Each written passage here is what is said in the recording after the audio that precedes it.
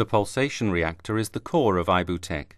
With this self-developed and patent-secured standalone technology, we're able to produce nano-sized materials with unique attributes.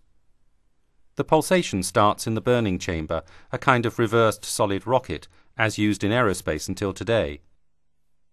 When valves are open, a fuel composite streams in and inflames.